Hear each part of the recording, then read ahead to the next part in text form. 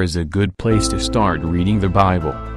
For starters, it is important to realize that the Bible is not an ordinary book that reads smoothly from cover to cover. It is actually a library, or collection, of books written by different authors in several languages over 1,500 years. Martin Luther said that the Bible is the cradle of Christ because all biblical history and prophecy ultimately point to Jesus. Therefore, any first reading of the Bible should begin with the Gospels. The Gospel of Mark is quick and fast-paced and is a good place to start. Then you might want to go on to the Gospel of John, which focuses on the things Jesus claimed about himself.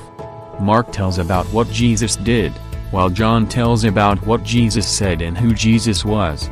In John are some of the simplest and clearest passages, but also some of the deepest and most profound passages. Reading the Gospels, Matthew, Mark, Luke, John, will familiarize you with Christ's life and ministry. After that, read through some of the epistles, Romans, Ephesians, Philippians. They teach us how to live our lives in a way that is honoring to God. When you start reading the Old Testament, read the book of Genesis. It tells us how God created the world and how mankind fell into sin, as well as the impact that fall had on the world. Exodus, Leviticus, Numbers, and Deuteronomy can be hard to read because they get into all the laws God required the Jews to live by. While you should not avoid these books, they are perhaps better left for later study. In any case, try not to get bogged down in them. Read Joshua through Chronicles to get a good history of Israel. Reading Psalms through Song of Solomon will give you a good feel for Hebrew poetry and wisdom. The prophetic books, Isaiah through Malachi, can be hard to understand as well. Remember, the key to understanding the Bible is asking God for wisdom. James 1-5. God is the author of the Bible, and He wants you to understand His Word. It is important to know that not everyone can be a successful Bible student.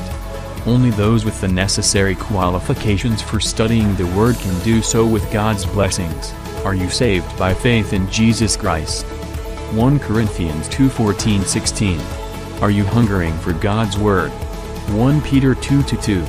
Are you diligently searching God's Word? Acts 17:11. If you answered yes to these three questions, you can be sure that God will bless your efforts to know Him and His Word, no matter where you start and no matter what your method of study. If you are not sure that you are a Christian, that you have been saved by faith in Christ and have the Holy Spirit within you, you will find it impossible to understand the meaning of the words of Scripture.